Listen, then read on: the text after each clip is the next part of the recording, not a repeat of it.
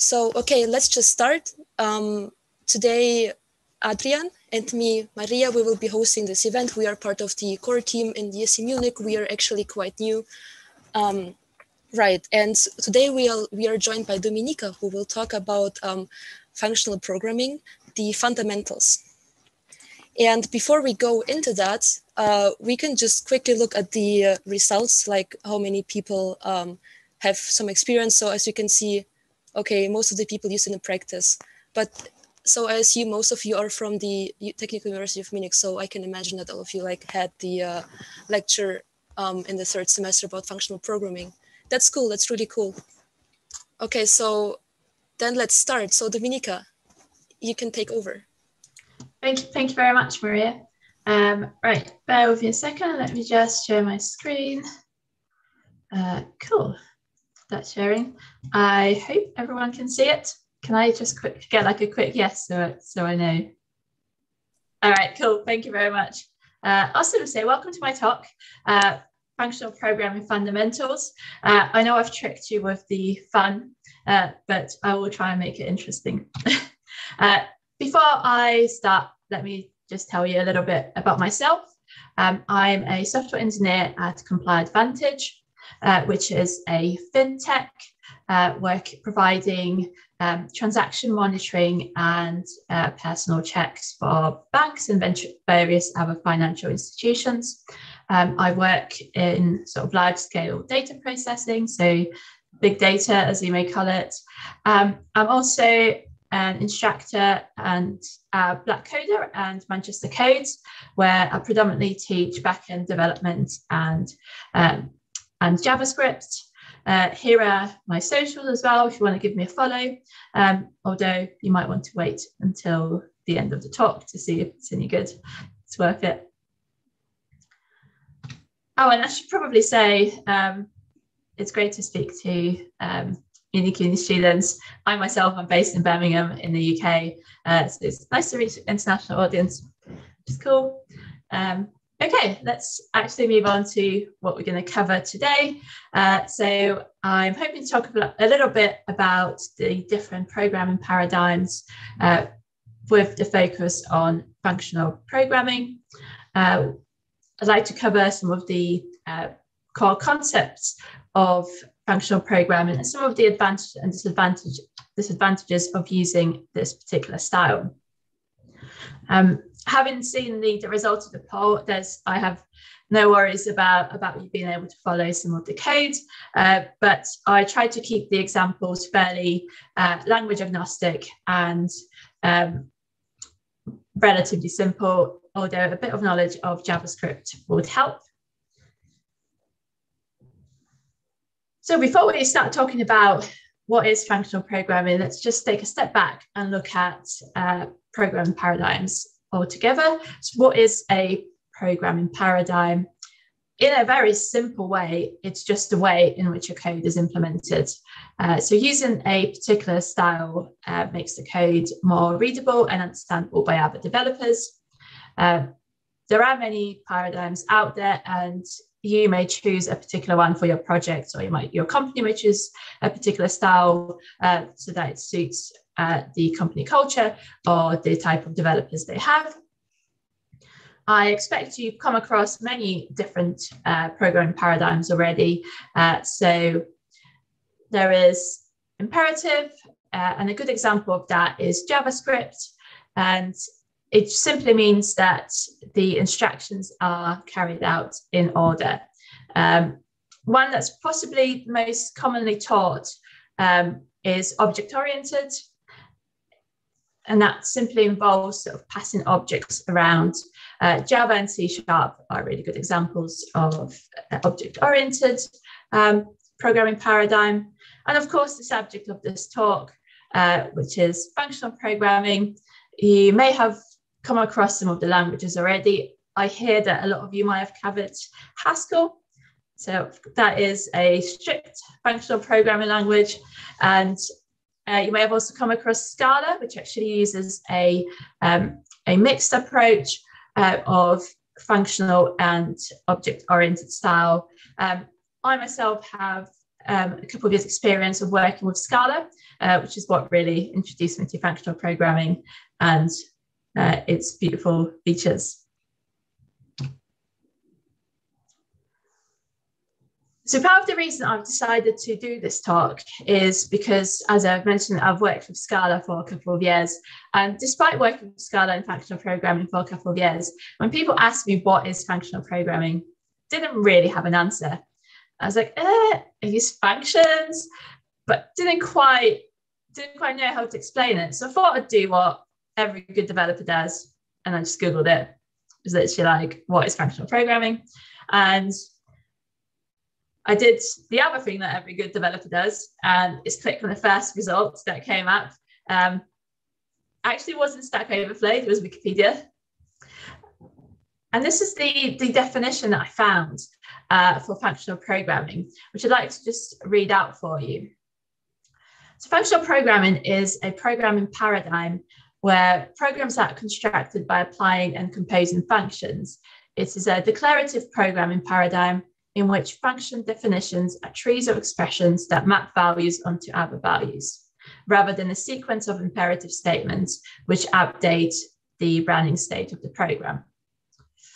Okay, so if that made sense to you and you're perfectly happy with this definition, you might probably be a little bit too advanced for this talk. So if you'd like to take a nap for the next 15 minutes or so, you are more than welcome to.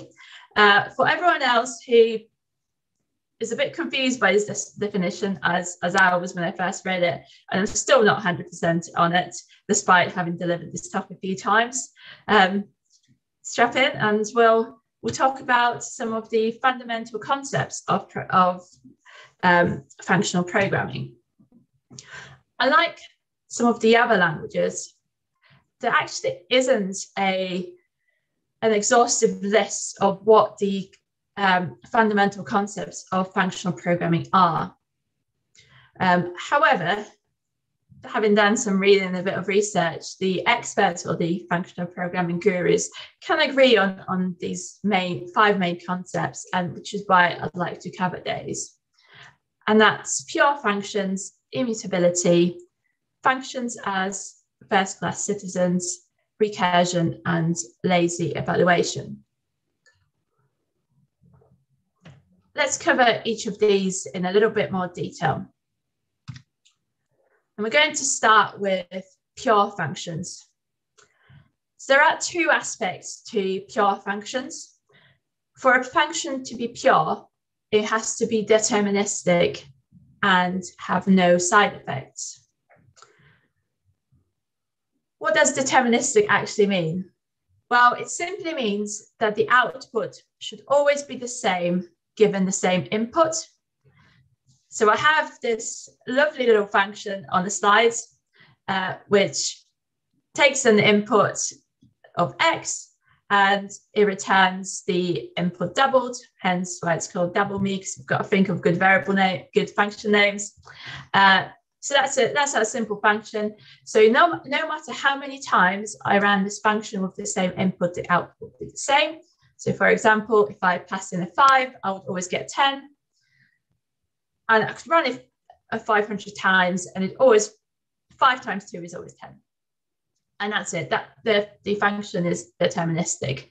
That's it for it. That's deterministic. Now, the other thing is that this function cannot have any side effects. And you may be asking yourself, well, what's the side effect? Essentially, it's anything that changes the running state, the state of a, sorry, not that. The side effect is anything that isn't an output of the function. So before I explain that in a bit more detail, there is a poll in Slido where you can test your knowledge of side effects based on a very brief definition that I've given you. So if you head over to Slido, there should be a poll for which of the below side effects: print into a console, amending a variable outside of a function, and write into a file, or all of the above. Maybe just give everyone a minute to answer. although I don't think I'll get the results. So maybe one of the admins, Adrian and Maria, could just shout out what the most common answer was before we move on.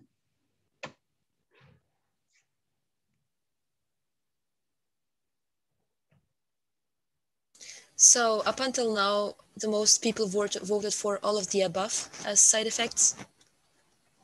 Oh, good. I'm glad to hear it. Yes, that is correct.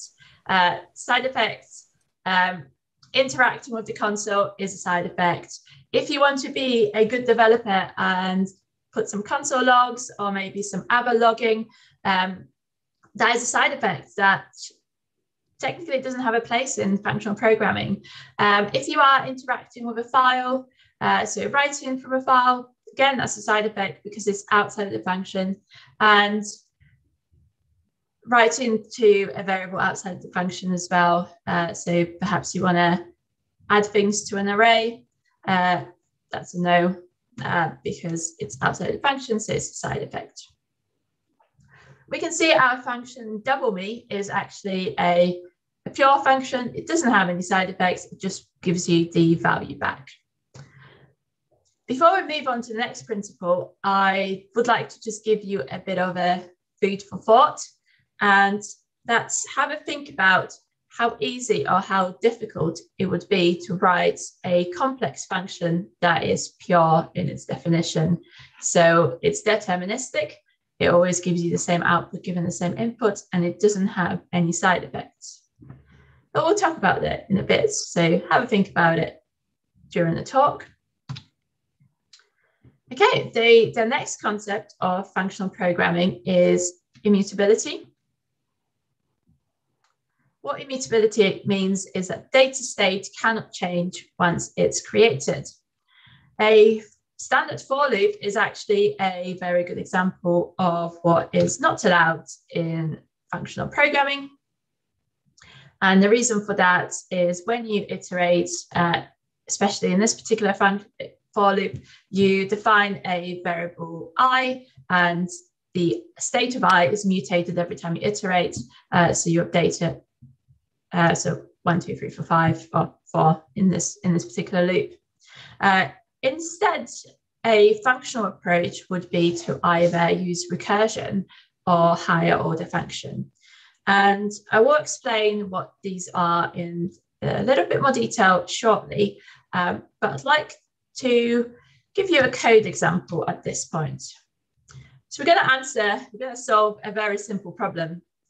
I have an array of integers, and all I want to do is I want to return a new array which doubles those integers. I like numbers. Turns out I like doubling numbers as well, hence the previous function. So in a non-functional approach in JavaScript, I would potentially do something like this. So I would declare a new array, a new empty array, and I would use a for loop to iterate over my existing array and then push each integer onto the new array. Now, in a functional approach, I would use a higher order function, which you might already know what that is, or you might have come across those. I really hope you have. It's a map function, and to achieve the same result, I would declare a new variable and I would map over my existing array and passing in an anonymous function or lambda, which defines what I would like to do with the elements in that array. Note that this operation does not mutate the original array. The original array stays the same. What actually happens under the hood is that we create a copy of that array and assign it to the new array. And the results are the same. Just in case you didn't believe me, I thought I'd add them to the slides.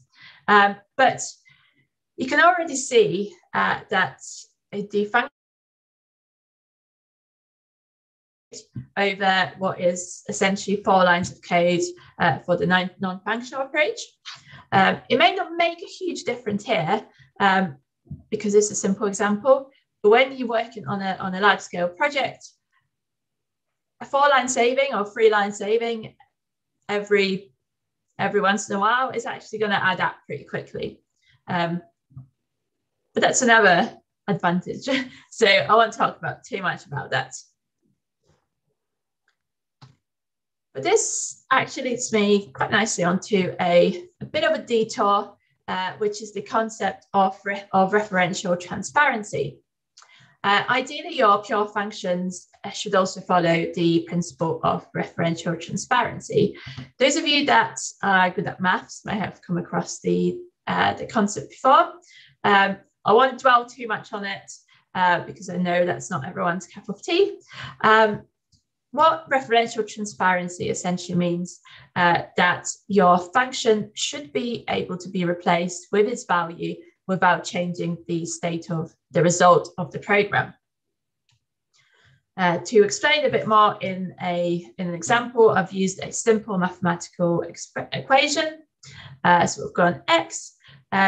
So consider x the result of the program, consider everything in the grey box to be a program, and the operation in brackets is your function.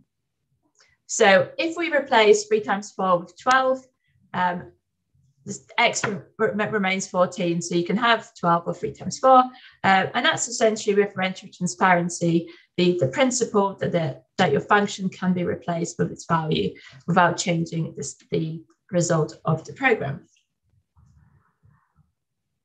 Now that seems pretty simple looking at this very simple expression, but actually another food for thought, have a think about how difficult or how easy it is to write a function like that, and how reusable is that function.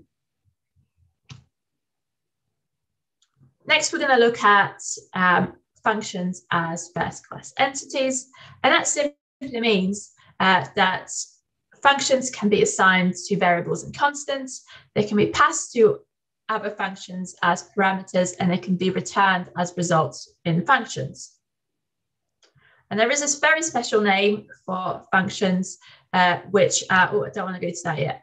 So there's a very special name for functions which take other functions as arguments or return functions as the results, and that's higher order functions. And that's where our second poll comes in, just to test your knowledge of some higher order functions in JavaScript. I think that starting. Yep. So I've got 2 functions, well, 2 groups of functions, and give everyone a minute just to vote on which they think are higher order functions.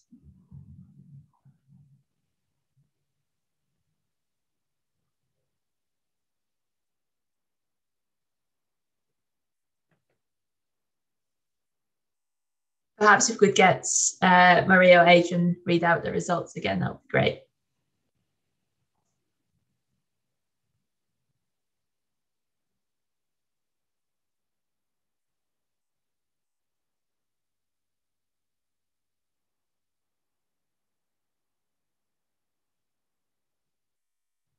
Yeah, we can maybe wait a couple of more seconds. Sure, that sounds good.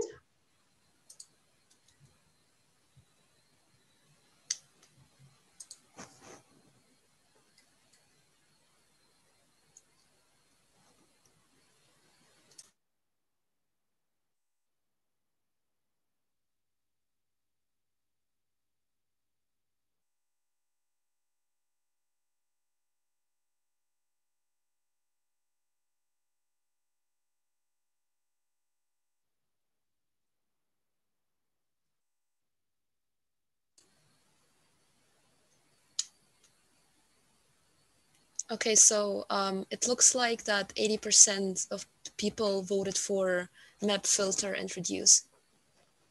Brilliant. That is correct.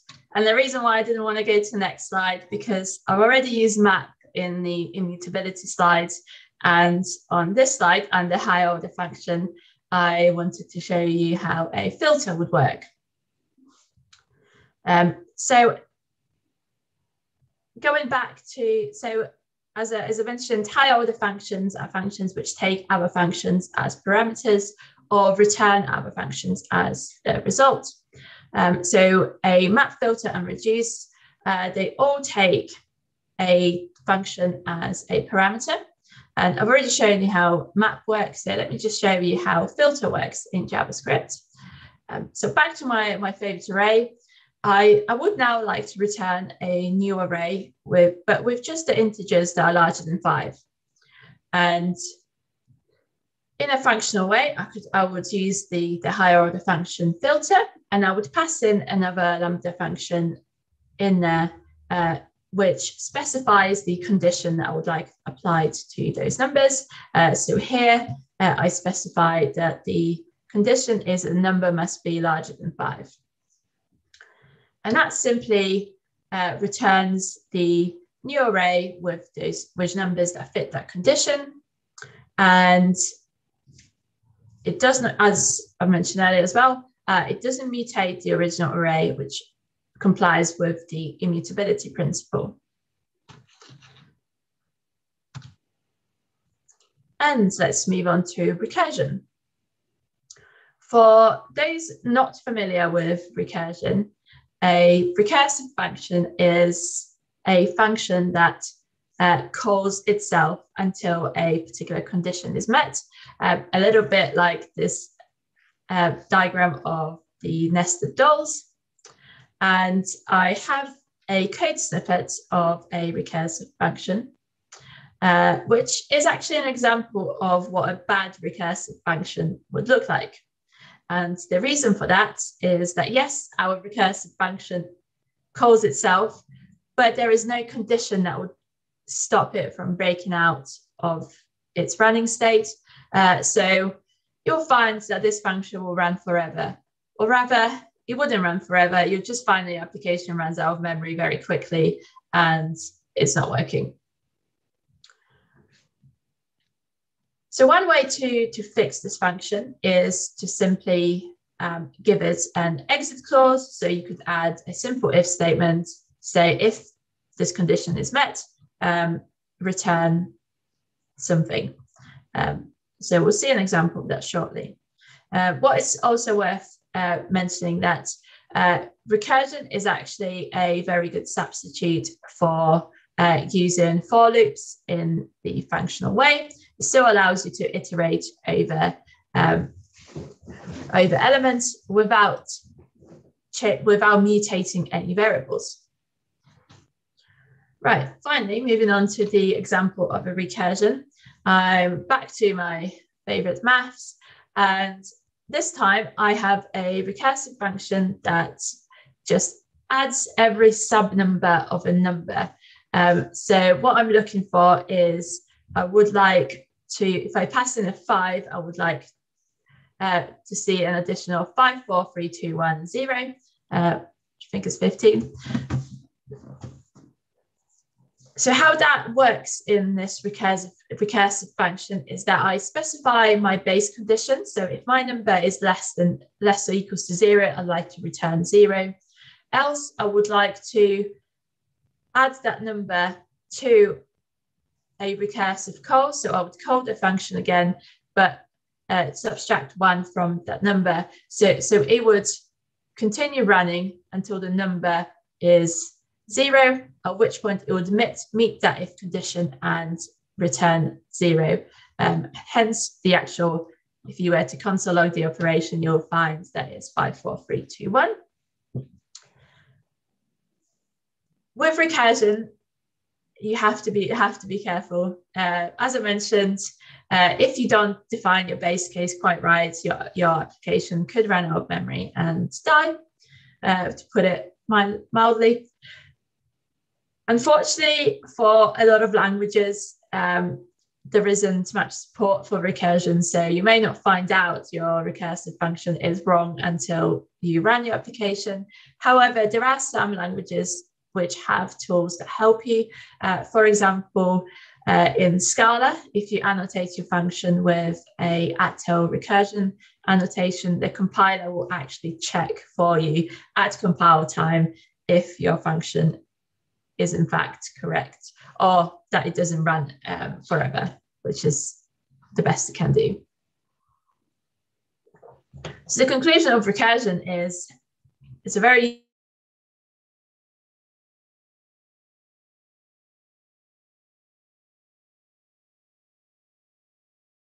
lazy evaluation. What lazy evaluation means is that the compiler doesn't evaluate an expression until it's needed, which is a great feature. And it's really helpful to reduce the runtime and complexity of running algorithms. If you have complex pieces of code, they don't have to be evaluated at the start. They can wait until they are needed. Cool, so we've covered our 5 core concepts of functional programming. Now let's have a go at recreating the definition of functional programming. So I've had a go at writing one, and my functional programming definition is that functional programming is a programming paradigm which focuses on using functions as its main driving mechanism. These functions should be pure, deterministic, and without any side effects. They must be treated like first-class entities, and they should avoid shared state and mutable data. So all the stuff that we covered, I hope that makes a little bit more sense, especially given what I've talked about in the last 10 minutes or so. But why would you want to use functional programming? I'm a big fan, so I've got quite a few benefits of using functional programming, definitely more than disadvantages, but onto that in a second. So for starters, it reduces bugs. So thinking back to the principle of pure functions, when your functions don't have any side effects, it makes them far less likely to introduce any bugs into your program, because you know exactly what your function does. And providing that your functions are also deterministic, you know that the output's always going to be the same, given the same input. There's not a lot of space to get things wrong. In theory, no one's perfect. There's still a way. So back when we talked about pure functions as well, I did ask, I'll give you a bit of a sort of thinking point, is how difficult or how easy it is to write a complex function that is pure. And the answer is it's hard. And for that reason, in functional programming, the functions tend to be simpler. You have smaller functions that do a smaller chunk and then nicely connect with each other, which leads on to my next point, and is that functional programming improves modularity of your code. Because you have smaller functions, they all connect with each other. And when you have better modularity in your code, it allows you to write more tests, so you get better code coverage. For those of you that are familiar with things like TDD, so test-driven development, and unit testing, it is easier to get a better code coverage to write unit tests for the smaller functions that you've got. You can, if your function does one thing at a time, then your unit test one thing at a time. It definitely improves the modularity of your code and the overall test coverage, which is important. Your code will also be more concise in functional programming. We've seen the example under immutability. We've seen the example of using a for loop to iterate over an array, over a map. Again, that was a very simple example. It's 4 lines of code against 1. But as developers, we like an easy life, or at least I do. Perhaps maybe you like to make your life more difficult. But reading less lines of code is less headaches. So I can only think of good things for having more concise code. That said, more concise code is great, especially if it's more readable. So less lines of code means the code is often more readable. But this is kind of a double-sided argument because there is discussion in functional programming about how much how many keystrokes can you save, which will turn your code from super readable, really useful to comprehend, to what the hell is this doing? So there is a bit of a trade-off, and I've got an example for you shortly on that as well. Recursion in some languages can be faster than looping. It very much depends on the problem, very much depends on the language. So I don't want to give you sort of a specific yes or no, but it can be faster given the right circumstances. And finally, lazy evaluation is brilliant and powerful when loading infrequently used access data. Again, it means that it doesn't have to be evaluated at the start. It can be evaluated when it's needed, thus using up less memory. So those are all the great things about functional programming and why you definitely should use it. Maybe let's look at, I want to be fair, so I've got a couple of things of why you may want to avoid it. Oh, I don't know why this slide is so weirdly formatted. Oh well, never mind. So yeah, the first disadvantage is the point about readability. As I said, there is a tendency in functional programming to try and save as many keystrokes as possible, and it can get a little bit confusing. There is actually a big tendency to chain things like map operations or other high order functions. And I've got a good example of that. So back to my trusted arrays, but this time I have two arrays, an array of integers and a smaller array of characters, of strings in this situation, because it's JavaScript. And what I would like to do is I would like to return a new nested array, which doubles the numbers and then concatenates the string to the number. So this is kind of what I want to, it's exactly what I want to return. So it's an array of nested arrays with pairs of numbers and their corresponding letters. So how I could potentially do it in functional programming is using map expressions. And just to clarify, this is an example to show you how functional programming and chaining maps can make it less readable. But of course, there are many ways of solving the same problem. So where I would start is I would map over my original array, my array of integers, and I would times them by 2, so I would double them. I would then map over this result and turn my integers to strings. Again, just illustration purposes, perhaps I don't have to do it. And then I would map over the result of that. And inside of that map, I would map over my second array, so my array of strings, and then concatenate the number to the string. And that would then return this nested array of arrays with pairs. So it does exactly what it needs to do. But if you're new to coding, if you're not familiar with functional programming, if you're not familiar with the concept of sort of nested maps, this might not look very readable to you. If you've been dealing with functional programming for a while, you're probably looking at that. Yeah, that makes perfect sense. So there's definitely a bit of a trade-off as to what is readable, what makes sense, what saves you keystrokes. Perhaps a better way would be to split operations. So you've got to bear that.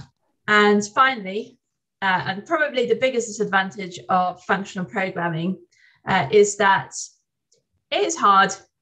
Like I said at the start, I have been working with functional programming in Scala for a couple of years, and there have certainly been moments in the last 6 months where I've looked at a piece of code that a colleague has written and just wanted to cry. Like, what the hell is this? What does it do? But on the flip side, I've seen some pieces of code that have been like, oh, this is really sleek. It's readable, it makes sense, it's just really smart. And then done the annotation, realized that I wrote it, and oh my god, the sense of accomplishment from that was, yeah, definitely out there. So it does swing and roundabouts in terms of the how difficult and how much satisfaction you get from writing in a functional way. So that's it for the disadvantage. I did say there was a lot less of those than the advantages because after all, I am a fan. So let's just quickly wrap up. I'm sorry, I can't get rid of this. I don't know why. It just won't go away. Okay, it did go away, sorry. Okay, so let's wrap up. What we've covered today is the 5 concepts of functional programming, and that's pure functions. So your functions must be deterministic and have no side effects. Immutability. So once a variable is assigned, it cannot be mutated or changed. Functions as first-class entities. So they can be assigned to variables. They can be passed into functions as arguments and can be returned from other functions as a result. And we've covered recursion and covered lazy evaluation. And that is it from now, for now from me. Are there any questions? Yeah, in fact, we have some questions. First of all, thank you very much for this insight. I think functional programming is really a topic that most of us heard about, but really don't know what it really is. So I think it's cool to now look at the questions. But first of all, is there anyone who just want to unmute yourself or want to have a comment, any remark, any question? I will just enable you or allow you to unmute yourself. So if you want to do so, just open up your mic and shoot out your question directly to Dominika. If that's not the case, I mean, you can do that anytime, just feel free to interrupt me. If that's not the case, I will quickly jump to Slido and look at the most upvoted questions.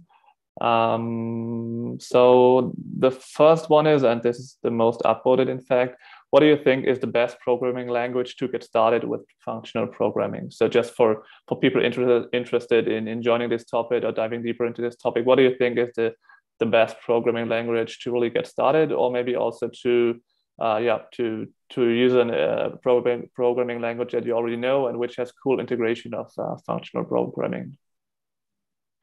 So I mean, the great thing about functional programming is that there are languages that are pure functional, and there are languages that support functional features without being the full functional being a fully functional programming language. So if you're just looking to get started, I'd say go with your favorite language and apply these principles that I've covered today. So do try and write your functions that are pure. Play around with some higher order functions. Most languages will have some kind of higher order function. If you are looking for a more strict programming language, and I would highly recommend Scala. Big reason for that, it mixes functional and object-oriented styles. So especially if you are familiar with Java or C#, you'll find the syntax a little bit easier to follow. You would still be able to write the programs that you like. And the best part about it, it runs on a JVM, and you can turn Java code into Scala code very easily. So if you're not quite sure how to do stuff, you can sort of write in the Java way, and the compiler will help you to then turn it into a Scala type. In a Scala way. So that's a good way to start. Cool. I think there is a follow-up question. Maybe you can just mention one or two more functional programming language. I think at least this is what one question is about. It says, what functional programming languages exist except from Haskell, which probably most of us know from TUM. So I think you mentioned Scala already. So is there anything else? You just said it's really using existing programming language, like also JavaScript, what you presented. Is there any other, just to name a few of them to get started? I've put me on the spot here. I've not come prepared with an exhaustive list of functional programming languages. I believe Kotlin is now supporting a lot of functional features. I know that Python is actually heading more and more functional, especially in the newest update to Python. I think it's a 3.8 that's coming out. There are some more functional features, but in terms of other sort of strict functional languages, I actually can't think of one off the top of my head. So sorry, just a bit put on the spot. But I'm sure that's something that you can Google. I mean, the most important thing is you mentioned that already, that probably most of the modern languages support functional programming anyway, and you just need to look it up for the right approach for your language you use in your career. I think that's the most important point, right? Yeah, exactly. And ultimately, I mean, a lot of those the languages, the syntax differs slightly, but actually the principles are still the same. All right, there is another follow-up question. Let's see to what extent we can discuss about that. What features do you appreciate about a functional programming language like Scala versus a mixed language like JavaScript? So the focus of a full-fledged functional programming language is designed for that, probably, and a language that just make use of functional programming. Do you think there's any difference or any, yeah? Yeah, definitely. So in terms of the purely functional languages or languages that are designed for functional programming, is that a lot of the libraries around them work in a functional way. So you're not having to, like, for example, in JavaScript, a lot of things is based on some kind of for looping. And if you're trying to solve an algorithm, you probably have to deal with a loop at some point, whereas that doesn't exist. The same concept doesn't really exist in a functional programming language. So you don't have those tools. So you have to solve these problems in a functional way. But also, like I said, the libraries that I implemented are there to make these things easier for you. I think my favorite part about Scala, and which is also coming in both in Java and Python, is pattern matching. So you can match, it's a little bit like switch statements based on data types. It does make it really powerful when you're dealing with data entries and transforming data. Yeah, I recommend having a look. And also pattern matching and recursion, the mix of it just makes it really easy to follow. All right, I think there is a similar question or somewhat related to that. Could you please repeat the difference between a functional programming function and an object-oriented function? So there wouldn't be necessarily a difference in a function. You could have the same function, but the functional programming function would have to follow the principles of immutability, be a pure function. So your function shouldn't have any side effects. It should always return the same outcome given the same input, and your function should not mutate any variables. So that's the functional side of it. And then non-functional, obviously, you can have all these things, and that's not an issue. So do you think we can say that a functional programming function is okay for object-oriented, but probably not the other way around automatically? Could we say it like this? Yeah, exactly. As soon as you start mutating data, you're not actually working in a functional way. Although, just to make a point around this, if we're having to think of a larger scale application, I actually don't think that you can design a large scale application that doesn't have some kind of side effect. You want logging, you want some kind of alerting. You may need to interact with a database. You may need to interact with a file. That is necessary. So you can't ever have a purely functional program if it's a large scale application or any size application. Another thing that's a side effect is errors or exceptions. An exception is a side effect. So the idea behind functional programming is that you pass all these operations to the very outer edges of your application. So anything in the core is functional, it's pure, so no side effects, you don't mutate in state.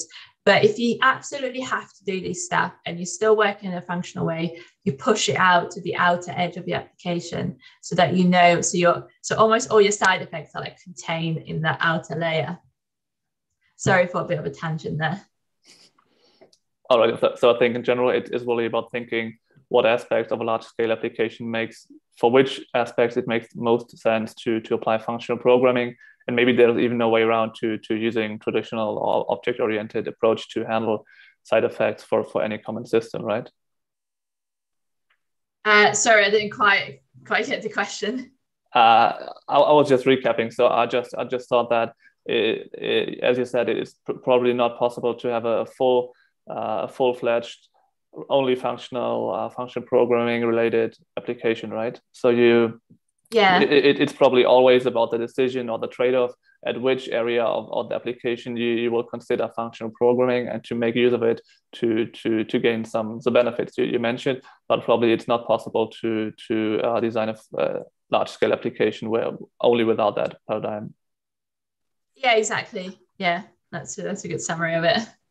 All right. Okay. Maybe this answers the question already. What's the reason to use functional programming before object-oriented? I think you answered that already. Maybe, or do you have any further remarks on that? Or I mean, we probably just. The only thing I'd probably add that like my favorite thing about it is the immutability principle, that your data state doesn't change. So you're not going to. You're not going to introduce any bugs. And also, if you are new to programming, I know I did say it's hard to learn functional, but if you learn functional way, then you're not really losing. You're less likely to make as many mistakes and like sort of create bugs in your application because you're at least not losing your any elements that you have to mutate. You're always keeping the state the same. You're just kind of moving them along. All right. So I think now we can jump to a more practical or general question. Which of the advantages mentioned is most relevant in practice? So I think you have this list of benefits, and maybe for some of us it's most interesting what's the most beneficial one or the most relevant in practice, why people tend to use functional programming. I would probably say it's a mixture between it's probably a mixture of like the first three that I mentioned. So it's that you're less likely to have bugs because your functions always do what they said it will and there is no side effects. The second one is that because your functions are simpler, your code is more modular and you've got more test coverage. I'd say in my daily job, I probably spend more time writing tests than I do actual code. I try and practice test-driven development as often as possible. So I would write my tests first. I would then write my code and continue iterate at that level. And that ensures that when my application is ready for production, or my piece of part of code is ready for production, that I know exactly what it does. I know that I have tests that test every possible running state of that application, or as much as I can. And that gives me a lot more confidence that when it goes into production and is used, that I'm not going to have a 3 a.m. call telling me that something's wrong and it needs fixing. So those are the most important parts of why you would want to use it. Sounds good for developers' life, to be honest.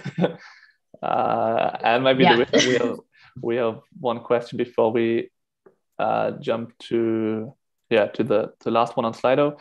Can you recap what it is? Can you elaborate on why recursion is related to functional programming? I think you mentioned that on your I don't know, key parts of functional programming? Yes, so the reason why recursion is related to functional programming is because it's a powerful tool to be able to iterate over elements.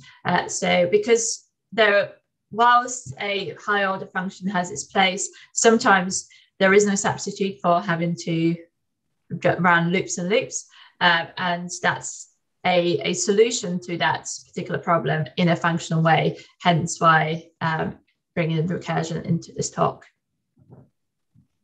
Okay, I think there is one question in the Zoom chat. Would functional programming use SIMD instructions, or would it compile to multi-threads?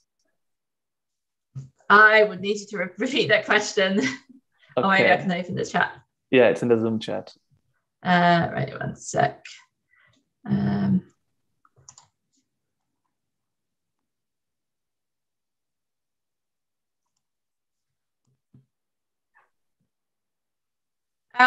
I don't actually know the answer to this. So you can definitely run multi-threads with functional programming. That is not an issue at all. I have to admit, I do not have a computer science degree, and I don't know what you mean by SIMD instructions. So actually, SIMD is single instructions, multiple data, and that means one instructions do like operations on multiple data. And my question is that whether like a functional programming program actually converts to single instruction, multiple data, or would it like compile to multi-threads that works on different data? So like when you, for example, like multiply each element of array by 2, that would like convert to multi-threads, or would it convert to like single instruction, single data, or would it convert to single instruction, multiple data? That is a good question, which I don't know the answer to. Apologies. Yeah, I'm not sure what the other than that in functional programming will make a copy of the data. I don't know whether it runs on a single or multi-thread. And maybe this also depends on the programming language, I guess. Yeah, I'd be happy to look into that, and if you want to connect, yeah, we could have a chat about it. But I don't know. Is my answer. There's also someone writing to the chat. I guess SMID is very low level and hardware specific. Is there any other language than C that has native support for that? I'm not sure if you know the answer to that as well. I'm afraid not. Okay, but maybe we can look that up afterwards. So yeah. Yep. Like I said, if you wanted to connect, yeah, I'd be happy to look into it. We can have a chat about it. But yeah, can't answer that, I'm afraid. But thanks for teaching me the acronym. That is, yeah, I'm glad I've learned something from today as well. That's also cool. Yeah, okay. Definitely. And I think we have one last question on Slido, but yeah, feel free to add further questions. And I think maybe this is yeah, pretty important. Can you please name a use case for functional programming for a real world example? I think you touched upon that before, but maybe you can, I don't know, mention any application you know, or any really real world examples of applications that made use of functional programming and had huge, yeah, were really successful. Do you know anything like this, or? Yeah, sure. So yeah, the reason why I was introduced to functional programming is through my previous role at Sky. I think you guys have Sky TV in Germany. I'm sure. Yeah, it's one of the territories for Sky.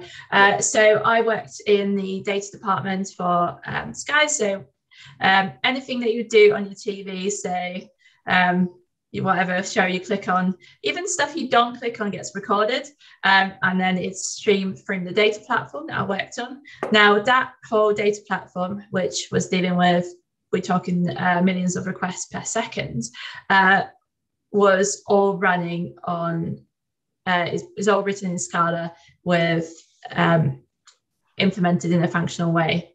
Well, a mixture of functional and object-oriented with functional principles applied throughout as much as possible.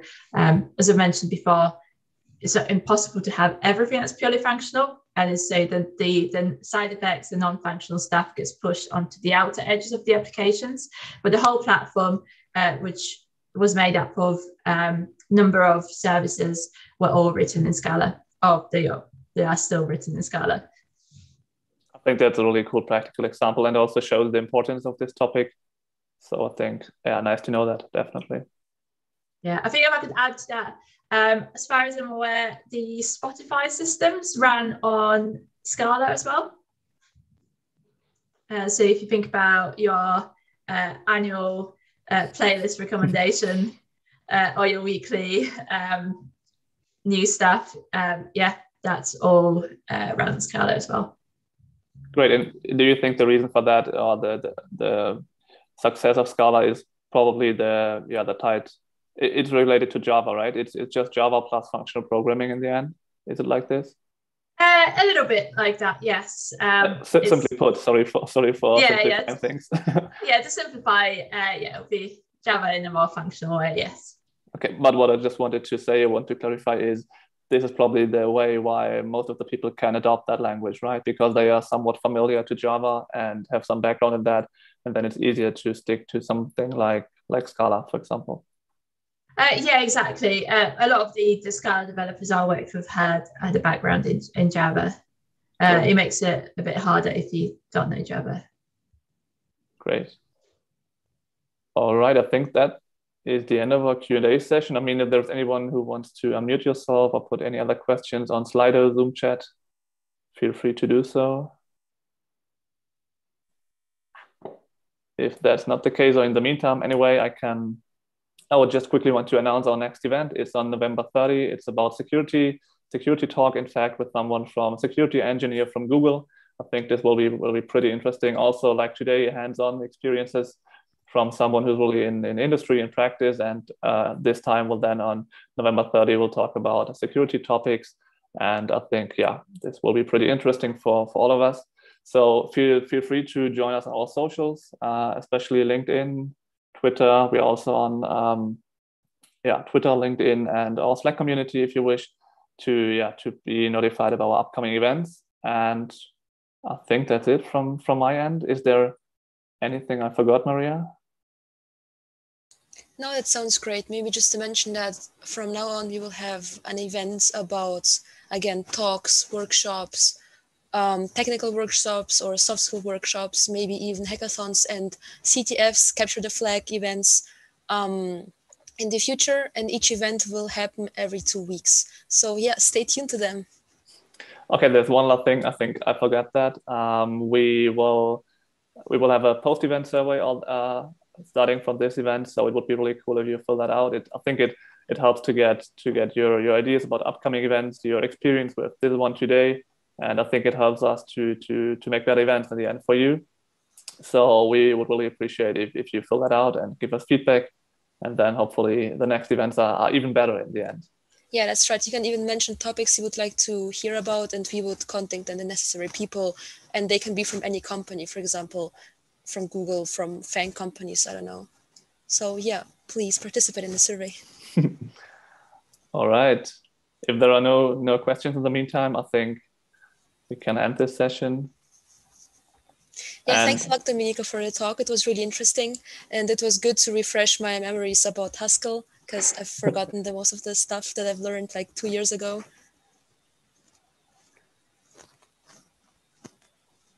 All right, then have a nice evening, everyone. I'm not sure, Dominika, if you're still there, if you could hear us. Okay, maybe that's not the case. Anyway, have a nice evening, everyone. Thanks a lot for attending, and see you for the next event, hopefully. See you. Bye-bye. Bye.